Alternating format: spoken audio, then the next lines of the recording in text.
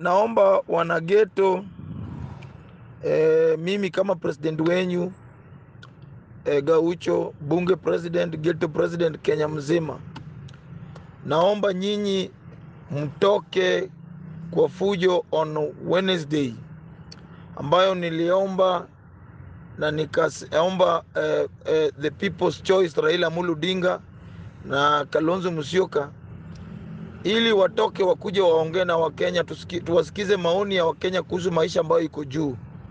Kulingana na chairman ambaye alikon vijana na wamama wa mboga na watu wa pikipiki, wale wanakula mara moja kwa siku, ya kwamba kichukua uongozi maisha itakuwa rahisi, mafuta ya fuel itakuwa cheap kwa watu wa pikipiki, wa mama mboga, maisha itakuwa rahisi na ataweka ajira kwa vijana. Sahii ameingia akasema kasi kwa mtaani ni ya ujinga.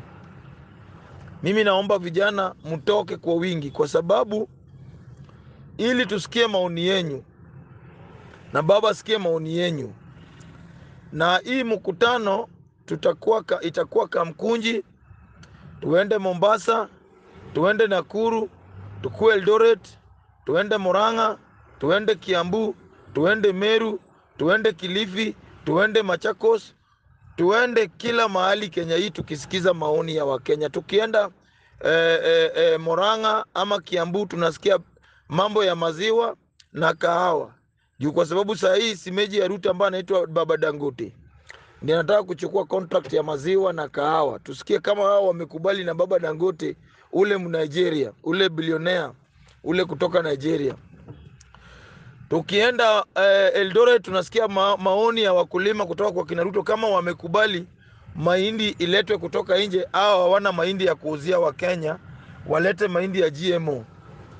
Tukienda tukienda Kisumu, tunasikia kama wamekubali sendani idungwe samaki ikuwe na ya GMO. Tukienda Kakamega, the same, miwa iletwe mbegu ya GMO ya miwa. Tukitoka huko tunaenda Mombasa, tuchukue maoni ya kila mahali, kwa sababu saa hii mnaona Ruto alipromise wakichukua serikali wataweka maisha kuwe juu chini. Saa hii hao wamesema wakakaa chini na kina Bill Gates ambao alikuwa Kenya juzi, wakaamua reduce wa Kenya.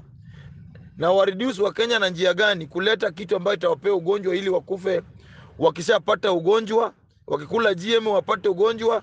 Kampuni za Amerika ya Germany, Britain wapate nafasi za kampuni zao za madawa kutengeneza madawa, wanawaletea ugonjwa then wanajifanya kuleta solution.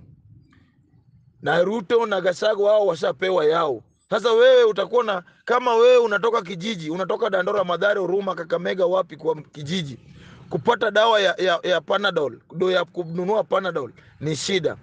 Sasa hii kupata pesa ya kununua dawa ya 1,400, 1,500 ama 1,200, unaambiwa ya kwamba kutibu kansa, ama unanyorosha bibi yako akizaa, anazaa mtoto ambaye ako na macho 7, ama unapata mdomo iko kwa matako kwa sababu ya GMO, ama unapata kama unapata mwanamke azai juu imeharibu mbegu. GMO inaleta reaction tofauti kwa mwili ya binadamu. Iko mtu anaweza kataza kuzaa, iko mtu anaweza fanya hata kitu ikosa kusimama, iko mtu anaweza kosa uipate kansa, iko mtu anafanya mtoto azae mtoto akona sasa ina depend na mwili yako. Reaction ya mwili yako itakuwa aje ukikula hii GMO. Sasa walikaa chini na Bill Gates na akawapea kitu yeye na Gachagua, hao wakasema wanataka kuinua kampuni zao za madawa nje, na kuinua kampuni za madawa lazima walete ugonjwa then wanakuja na wanajifanya wanaleta solution, kampuni zao za dawa inaenda juu. So tunataka tusigizane, tuende kwa mkutano, mnatukubalia ya kwamba GMO ni mzuri, sawa, alete. Kama ni mbaya mnakataa. Mnaona kazi mtaani irudi, kama si mzuri iende. Mnaona insecurity iko Kenya, kama hakuna iwekwe. Sasa tutakuwa tunazigizana kila county tukienda. Tuliongea, tumeona Ruto na Gachagua walienda kanisa wakilalamika tena, na walisema ya kwamba wanataka opposition strong. Tena Raila Odinga, na mimi nimesema tu Nairobi, wameanza kulalamika Raila Odinga ako na plan ya kuharibu Kenya na nini. Walisema wanataka opposition strong ya kucheck government yao. Government si ni yao. Kwa nini sasa wanalalamika? alafu wanataka kulalamikia kwa kanisa kuenda kustaki watu kwa Mungu. Inakaa ni kama hao Mungu ni hao wameweka kwa nyumba, wanaamulilia Mungu vile anafaa ifanye kazi. Unaona? So tunaambia watu wa Kenya, hii is not about UDA, it's not about Azimio, it's about Kenyans. So mimi kama bunge president naomba naomba ya kwamba enough is enough. Ni wakati wa Kenya kutoka kwa wingi kusikiza viongozi wetu na kutusikiza na sisi pia tuwasikize.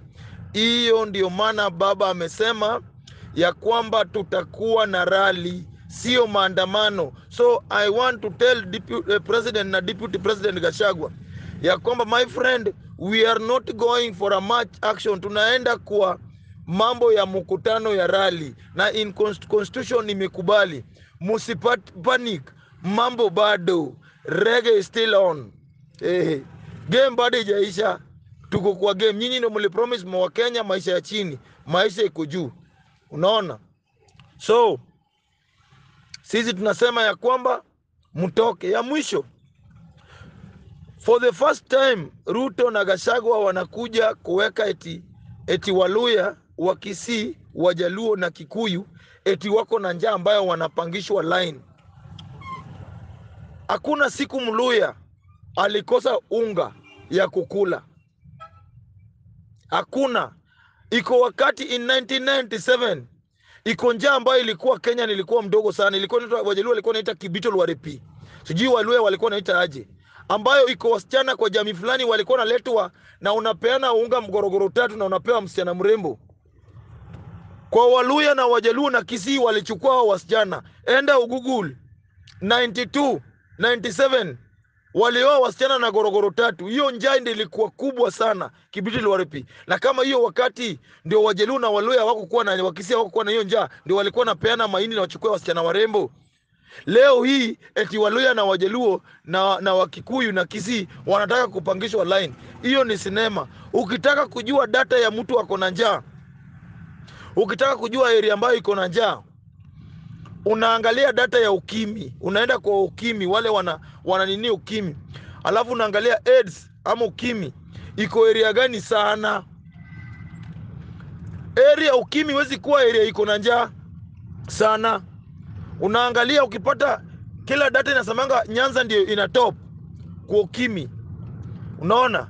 Then ina follow na Western, Central, Rift Valley. Nyanza ni kutoka Western mpaka Kisii ndio ina top kwa AIDS. Unaona? Then Central, ukitoka unaingia Coast. Kwa nini Wajaluo wanaongoza kwa AIDS na kwa nini Waluya pia wanaongoza kwa AIDS? Kwa nini Wakikuyu wanaongoza kwa AIDS? Kwa sababu gani? Kitu yako huwezi simama kama uko na njaa. Waturukana wako na njaa hapa, Baringo iko na njaa. Kwa nini AIDS iko chini na watu wanatembea hata bila aina wea? Kwa sababu hawana nguvu ya kunyoroshana. Kunyoroshana inatokana na nguvu ambayo kitu umekula. Unaona? So kama unataka kujua maliko njaa, unaangalia data ya ukimwi. Area watu wako na ukimwi sana, hapo hiyo area watu wako na wameshiba.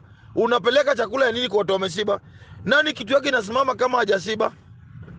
Lazima kitu yake simame ndio kuwe na nguvu ya kunyoroshana. Inamaanisha Wajaluo, Waluya na Kisii na Wakikuyu wako na nguvu ya kunyoroshana. That's why wana lead kwa nini? Kwa AIDS. Kwa nini Ukambani hapa watu wanasema wasichana wao wanapenda wanaume na AIDS, rate ya AIDS iko chini? Kwa sababu gani? Inamaanisha hapo watu washibi sana. Unaona?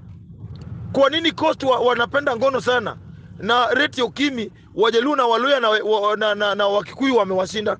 Inamaanisha rate ya kukula hapo iko chini. Ndio maana rate ya AIDS iko chini hiyo area. So my friend, Ruto na Gachagua waache kupima watu akili.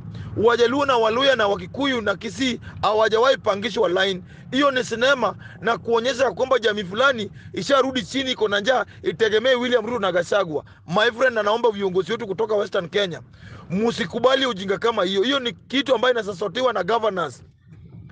Hiyo ni kitu inasasotiwa na governors. Sisi mtu atoke mpaka huko Nairobi eti na lori na unga. Akina wale wanakuja na kisungu nyingi. Ni kama yeye ni IT minister plus special program. Ameunganisha ministry mbili.